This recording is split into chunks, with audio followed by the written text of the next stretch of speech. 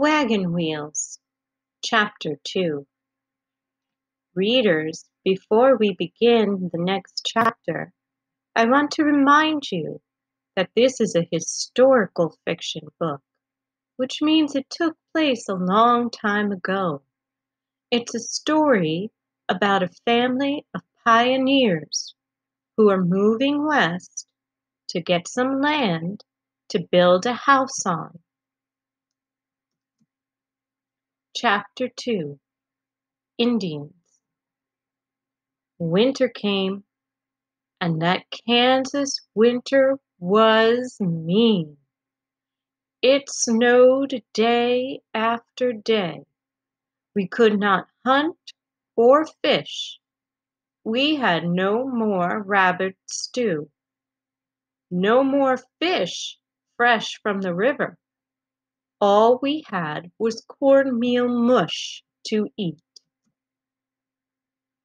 Then one day there was no more cornmeal. There was not a lick of food in the whole town of Nicodemus, and nothing left to burn for firewood. Little brother cried all the time. He was so cold and hungry. Daddy wrapped blankets around him. "Hush, baby son," he said to him. "Try to sleep. Supply train will be coming soon." But the supply train did not come, not that day or the next. On the third day, we heard the sound of horses. Daddy looked out to see who it was. "Oh, Lord," he said, "Indians!" We were so scared. We had all heard stories about Indians. I tried to be brave. "I will get my gun, Daddy," I said. But Daddy said, "Hold on, Johnny. Wait and see what they do." We watched from the dugout. Everyone in Nicodemus was watching the Indians. First, they made a circle. Then each Indian took something from his saddlebag and dropped it on the ground.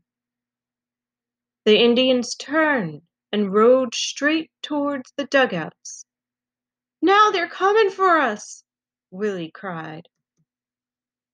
We raised our guns, but the Indians rode right past us and kept on going. We waited a long time to be sure they were gone. And then everyone ran out into the snow to see what the Indians had left.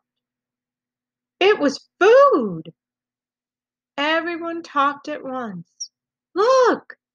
Fresh deer meat, fish, dried beans and squash, and bundles of sticks to keep our fires burning." There was a feast in Nicodemus that night, but before we ate, Daddy said to us, "Johnny, Willie, little brother, I want you to remember this day. When someone says bad things about Indians, tell them the Osage Indians saved our lives in Nicodemus."